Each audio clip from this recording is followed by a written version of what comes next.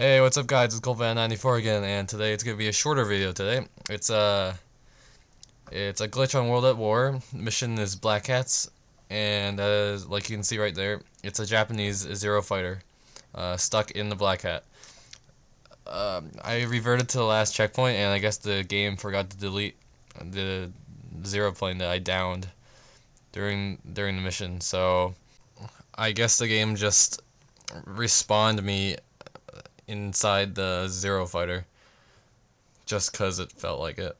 And it's floating in the water because it's dead because I destroyed it. And I'm going to show it to you one more time after this. After I save this sailor here. Whoop. And there it is. Alright, remember to rate, comment, and subscribe, guys. See ya.